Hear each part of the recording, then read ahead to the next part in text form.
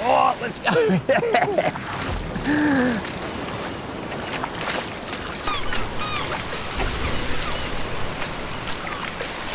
G'day and welcome to Fishing. It's Michael Guest here to have a bit of a chat about getting your retrieves right. So you've been to the tackle store, you've bought yourself a heap of product, and you've got the jig heads, you've got the gear to go and catch your first fish on a soft plastic lure. So let's get one rigged up and then we'll have a look at some of the different retrieves that work in different situations. So I'll just pop this back in my pocket for a minute.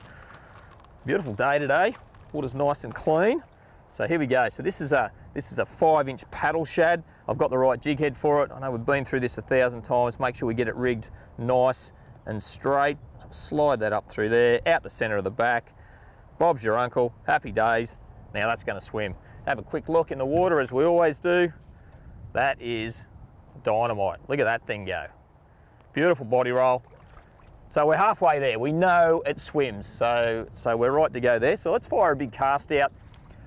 Tide's coming this way at the moment, so we want to cast up current and hop that lure. So we'll just fire that straight out into the depths. Bang! First off, don't leave slack braid blowing around in the wind. The quicker you pop your bail arm over, the less time you've got. I've got a fair bit of breeze here at the moment. If I'm slow clicking my bail arm over, the wind will catch that loose line, so your lure will hit the surface. Suddenly you get this big belly of line and you've got all loose line that'll land down in there, and you've got to try and pull that back, plus you end up with a big belly inside the water. When I say belly, it's a bend in the line. So our lure is there, we're here, we want connection, so when we get the bite we can set the hook.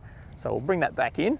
So that's the first thing. As soon as you cast it out, get that bail arm over, because a lot of predatory fish, especially fish like snapper, 100%, big snapper will eat your lure as it sinks down. Mulloway are another one, but what they can also do is if you don't set the hook when you get the bite, and barra are a classic for it, setting that hook, they'll spit it out. The only way you know you're going to get a bite is if you're in contact with your lure as it sinks. So once again, fire it out, big cast, bail arm over, and then I'm pointing straight at that lure. So as it sinks, I don't want to drag the lure away from its sinking process. I want it to swim down, but I'm following it, I'm feeling it, it's getting into the zone, and the first retrieve I'm going to use here is a double hop. So I'm going to go twitch, twitch, and then I'm going to let that lure swim back down. And these paddle shads swim down so well when they're on that correct jig head. Twitch, twitch, so that lure's rocketing up, twice like that, and then it's swimming back down, and I'm back in with it, twitch, twitch, and follow it back down. So that's what we call a double hop, double twitch, double hop, whatever you want to call it. So that's one style of retrieve that you can use. Another one is what we call a slow lift. So once again, fire a big cast out, get that bail arm over, wind that braid on. Okay, we're in connection, we're connected to that lure. It can telegraph a bite back to me.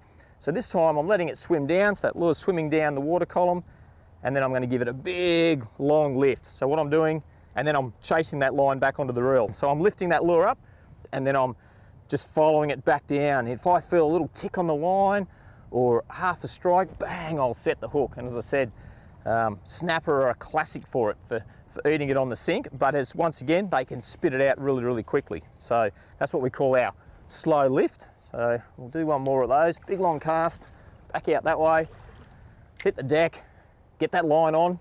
That line, and it's a really good colour, this X9 braid, that nice yellow colour. It's easy to see, and I'm just waiting for that bite as it sinks. It'd be pretty cool if I got one right now.